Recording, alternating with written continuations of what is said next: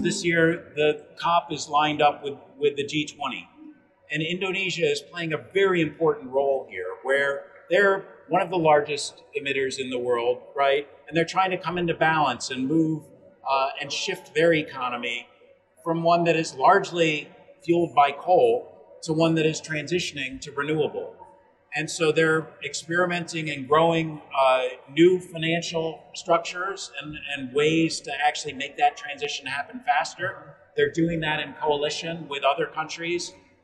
And so there are going to be some big announcements that we're excited to both see and participate in there over the next few days. But it's a chance for all the world's leaders to, again, at the highest level, to stand up and put the economic muscle behind, kind of the political agreements that are happening here. And so very excited for the progress that will happen there as well. That's exciting, really exciting. All about taking the wedges out of the emissions, and Indonesia is an incredible opportunity. I'm excited to hear how that unfolds.